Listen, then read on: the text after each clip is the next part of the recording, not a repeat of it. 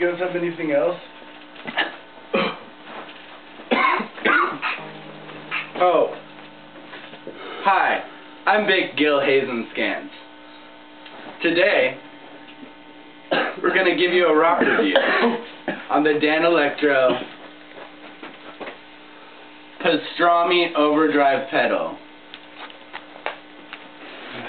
You know, tonight I'm playing with my 76 vintage Les Pow given me by the session guitar player for Captain Beefheart, David Navarro. When I'm playing, I like to play a lot of things, not really too many scales because we all know that those are for the fishes. When, you know, you can play some chords, get yourself into that corner where you like to sing out, then I kick it on.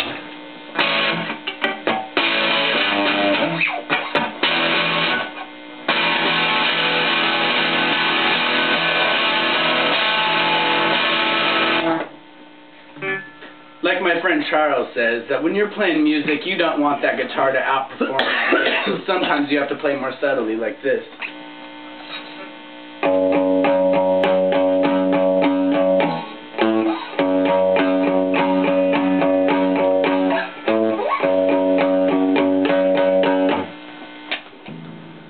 Well, as you can see, this pedal offers a lot.